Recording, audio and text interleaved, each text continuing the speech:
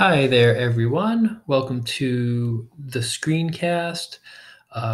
For this screencast, I would like to just run through the mechanics of the assignments we have for the week, building up to our final project. All of our smaller type assignments are behind us, and we really just have one thing left to do. So let me go ahead and I'll read through this assignment here, and then we'll take a look at some of the documents and links I have included. Dear Filmies, this is it. We have 3 weeks left. No more slideshows, blogs, summaries. All that's left is to choose an auteur director and develop your final digital project, which will be due on Wednesday, December 12th. That is our final due date. So that'll be the last date that any work will be due. So we'll be spending the rest of the semester getting comfortable with the concept of the auteur. Notice the Rihanna side eye there. I'm assuming that not all of you are familiar with auteur theory, and I didn't want to kind of throw you in the deep end here. So we're going to spend a few weeks building up, getting to know what that concept is all about before you choose your, as you're choosing your director. Okay, so let's take a look then at what is due this week. Yeah, here we go. A lot of stuff to look at. So due this week, number 1, watch this slideshow. So you're just going to click here and watch a slideshow. There are some short videos embedded there, so please take a moment and watch those. That's going to get you to the point where you're going to be ready to choose your director. Next, you're going to watch this video. Now, keep in mind, obviously, this is a very small thumbnail here, but you can always click the YouTube text here, and that's going to open it out into a new tab so you can see it full size. All right. Step 1, watch a slideshow, watch a video.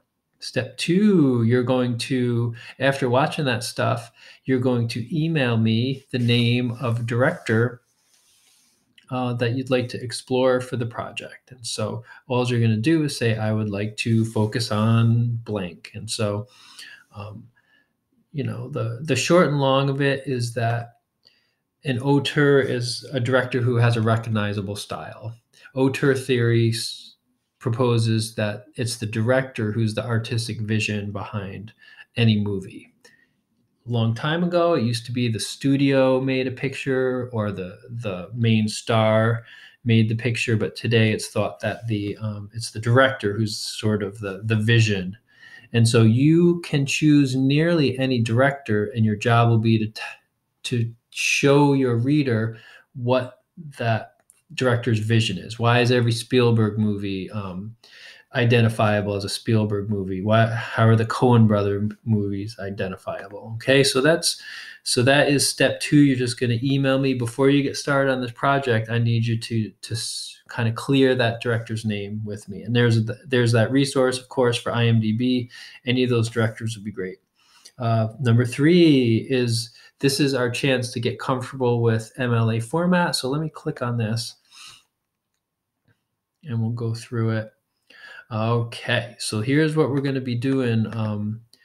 This is one of the documents you'll have to submit to me this week, and it is called an annotated bibliography. Annotated bibliography is a list of citations for books, articles, videos, followed by a brief evaluation. So, as I say here, after I give you the green light on your chosen director and I say that sounds good, then you are going to get started on this bibliography, which is you're going to choose 3 sources that you're considering for your project. Keep in mind, we're at the beginning of the research, so you might throw one aside or you might add one. That's fine, but I just want you to get started. 2 of your sources should be text-based and 1 is a video, okay? Canopy is one way to go, or just a YouTube source on your director. Maybe it's an interview, maybe something like that. Interviews are good because you get the director's own words.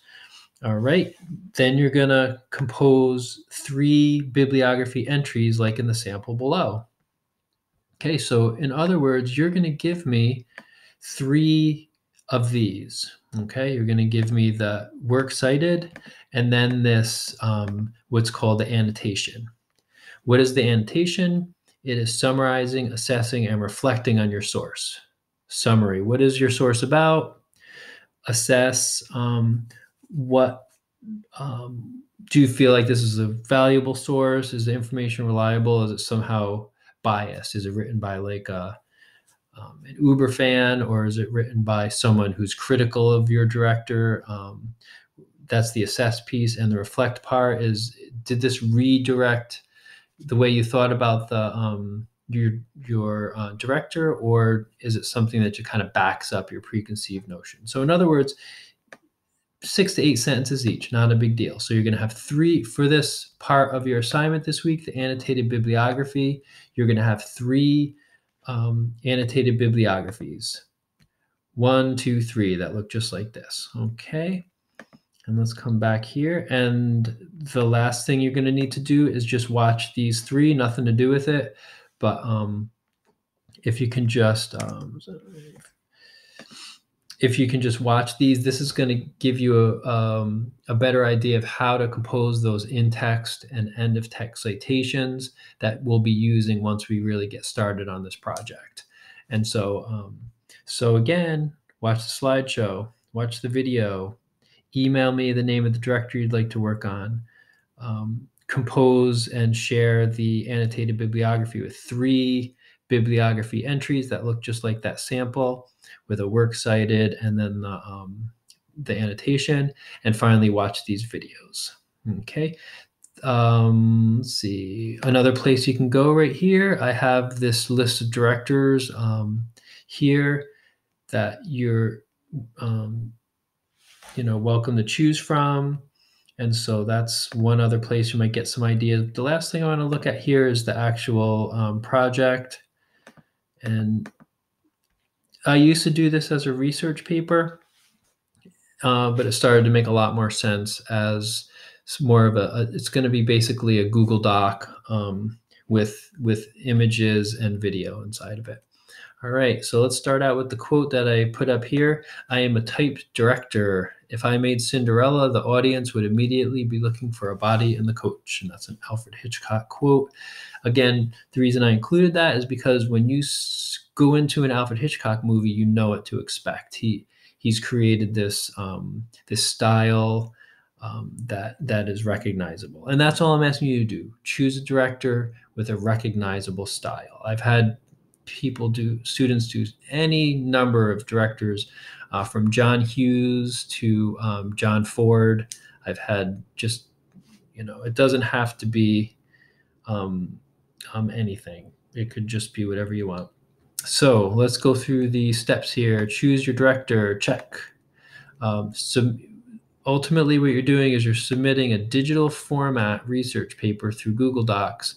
I'll be taking a rough draft next week, and then the week after that, the final will be due. You'll need 5 images, 1 video.